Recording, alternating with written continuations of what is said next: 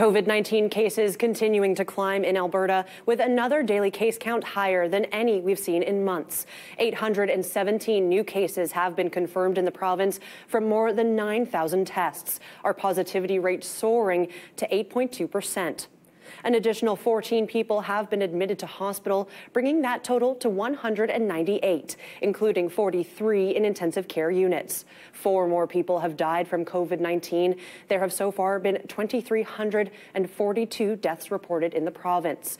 Alberta now sitting at 6,367 active cases as of Thursday, the Calgary zone accounting for more than 2,000.